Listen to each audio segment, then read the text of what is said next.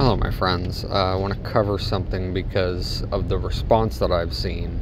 As anybody probably knows, in America, you had the Silicon Valley Bank collapse basically on Friday, which this bank, if anybody doesn't know what they are, they're a bank that does riskier kind of loans. They did a lot with cryptocurrency, a lot with tech startup companies, all kind of different places that they would give money and invest in to things that were a little riskier. So whenever this started to collapse, you got to understand right away that 89% of the people that are holding money in that bank have more than $250,000 in it. That means this isn't your average ma and pa, this isn't Sam and Joe. These are corporations, companies that store their money in this bank most of the time for payroll. So if you have this bank collapse, you're losing 100,000 workers, 200,000 workers, whatever it is. All of a sudden, the places can't pay them. These tech companies can't pay their workers because they can't get payroll out of the bank. So that's the biggest piece of this. You go from, having a whole bunch of people hired, a bunch of smaller businesses, to broken down to nothing, all gone virtually overnight because they can't pay anybody. That's the bigger piece of this. And of course it's happening in California because California, it's basically like reliving the days of Nineveh, as I've explained this before. Before the Lord comes, one thing after the next, desolation, destruction, any kind of great peril that you can think about, you're going to see it happen, and already have seen it happen in California to some extent. And you can tell what it is because, they'll go from a foot of snow to flooding to hot to, you go from a drought to a flood in the same year. You've got to understand something specifically is happening to California, and that's why I liken it to Nineveh. Will they listen by the time the prophet comes before they go off into the ocean? I don't know, but we'll see what kind of plays out with all of that. Whether we see that play out or not, even I don't even know, but it's just kind of speculating on the future of California. But anyway, back to this bank and back to the people's responses of it. Now, I've been on here on this channel, I think for 3 years or so, just speaking the things that I've come to know to speak. Some things I'll rant about, some things I'm trying to learn, so I talk about it. Some things I see, so I just pour it out there for anybody who has the ears to hear what I say, can understand what I'm saying, because I don't lie to anybody about anything. I'm real. I tell you exactly as I see it. If I'm wrong about something, I'll tell you I'm wrong about it. But the time that I'm telling you about it, I believe it to be true. I don't ever intentionally sin by lying to you. Whatever I say is exactly what I believe. And that's how all people who walk with God are. We're all real. You're not gonna catch us being unreal about something that we're experiencing. There's a lot of people out there who come in hypocrisy, who come in fakeness, but to the people who actually know God, we have been molded over the last several years to tell each other apart. I can completely disagree with what somebody maybe is saying about particular scriptures, or what something means, or what something's coming. I can disagree with people on that.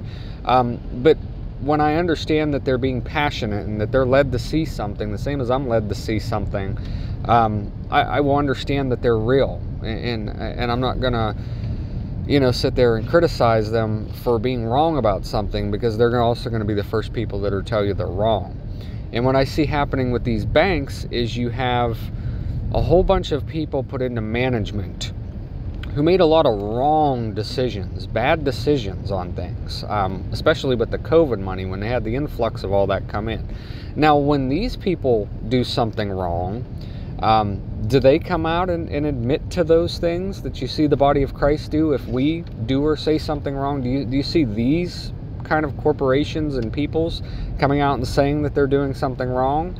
No, what you had was Janet Yellen come on and say, we're not going to bail this bank out. And then from the overwhelming social media response of people saying, hey, we're all going to pull our money out if you don't take care of this insurance that we have, then they decided, well, we're gonna make sure that everybody that has over 250,000, we're gonna make sure that they have that money. So they are bailing out the bank because people made wrong decisions, made wrong things happen, one wrong decision leading to a wrong result, leading to something else wrong. And what's the one thing that none of them do? Reflect on that. Repent on that. Understand why things happened such as they did. You'll never see a single one of these people do that. And that is really a huge separation between somebody who walks with God and somebody who does not walk with God. The world and children of God, people of God. Biggest difference between the two is that one, when they're wrong about something, they'll tell you they're wrong about it after they've found out about being wrong about it. And the other will double down on being wrong and look for something in the world to excuse them, to pay their tab, to bail them out for it, to be their mommy and daddy, to be their God.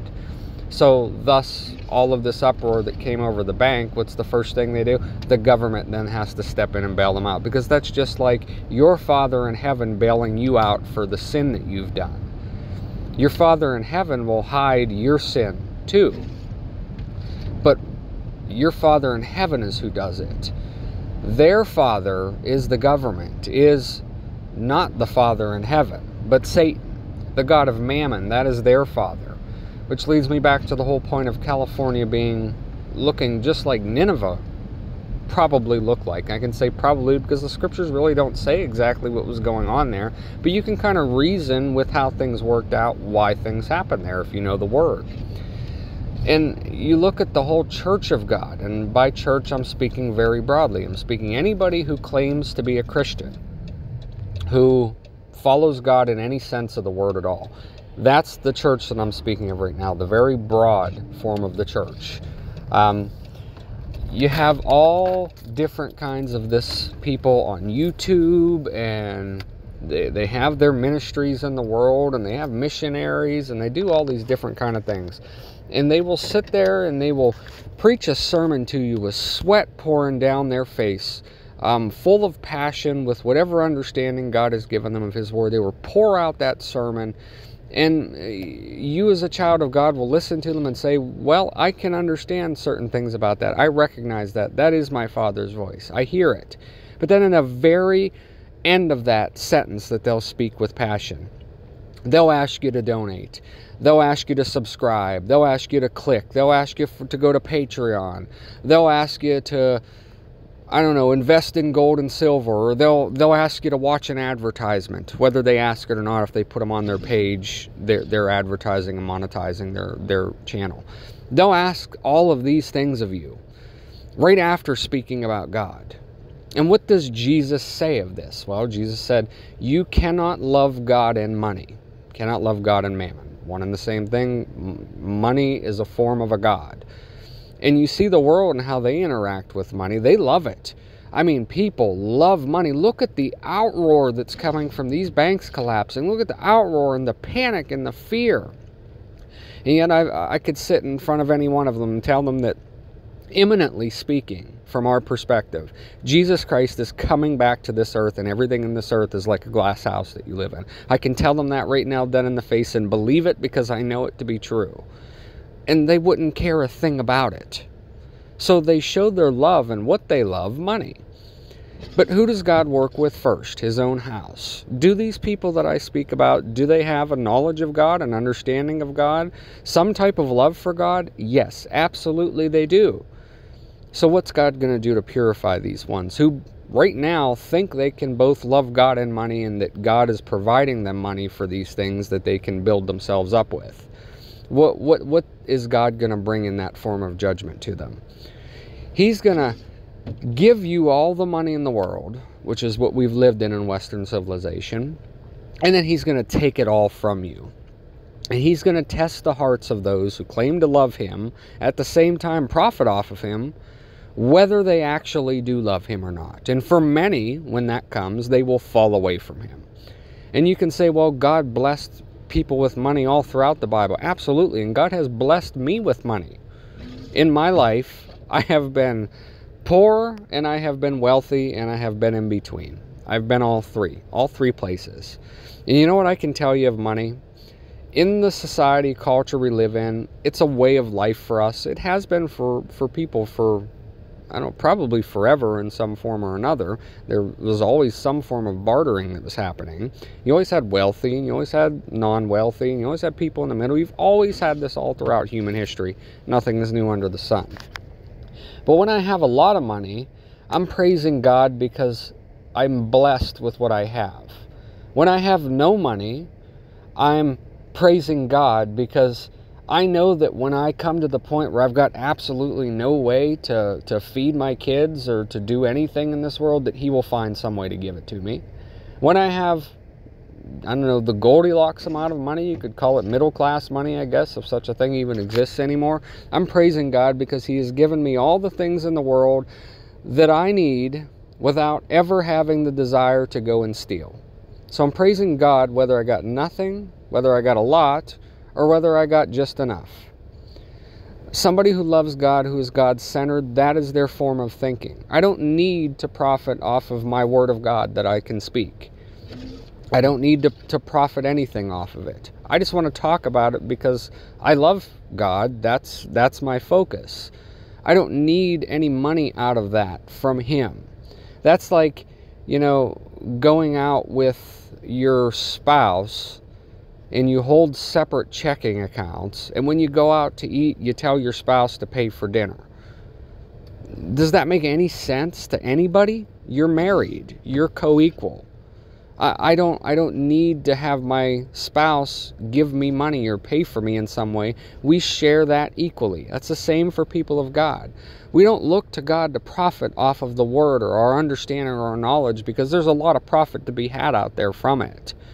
But some of these people, even for a nickel, they will profit off of it and still call it something, because that's the love of money. And whether it's $1 billion or a nickel, people who love money love both equally and cannot stand to let either one of them go, whether it be $1 billion or a nickel. People can't stand to depart with either who love money.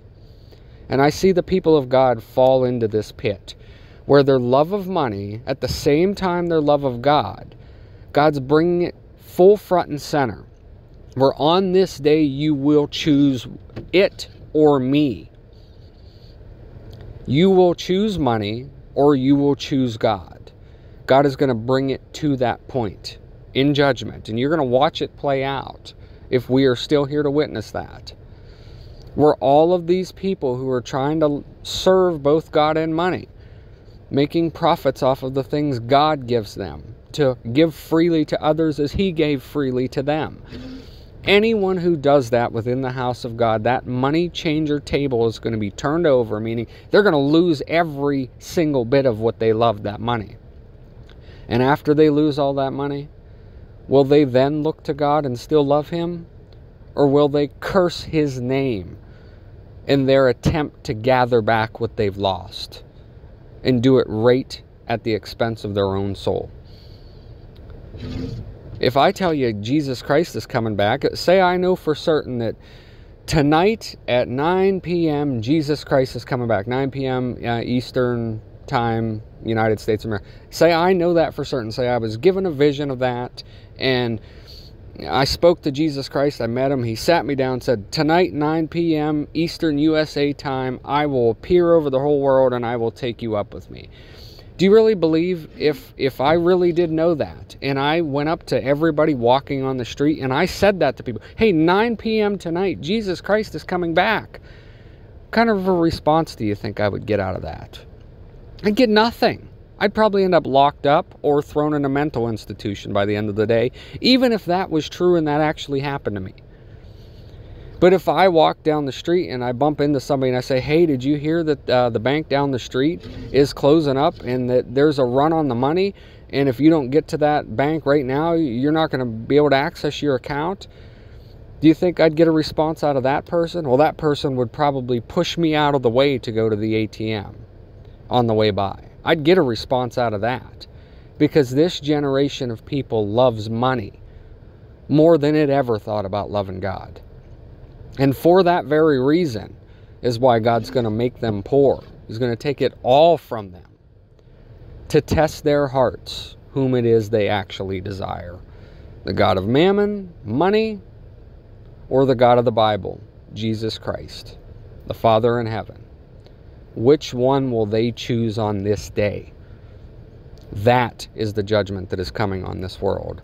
In the dream that I had where I knew Donald Trump was going to be president, specifically in that dream, I had walking to the ATM I was going, and I saw a big sign, the ATM closes at 5 o'clock. I knew from that moment on that there was going to come a point in time where people will go to the ATM and it will not be working. People will go to their banks and it will not give them any money.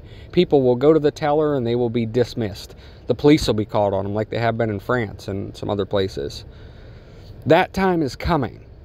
And it's going to come to the house of God first. And then throughout the whole world. And the whole world, we already know their response. They're going to do anything they can to try to hold on to that nickel. But what will the house of God do? Will they still try to hold on to that nickel?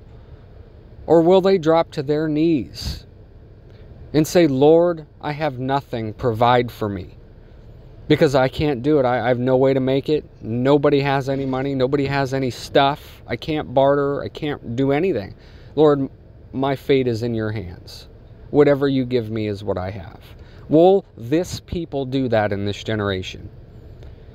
Someday, and someday soon, on that very day, they will choose whom they serve. And that day is coming quickly. God bless.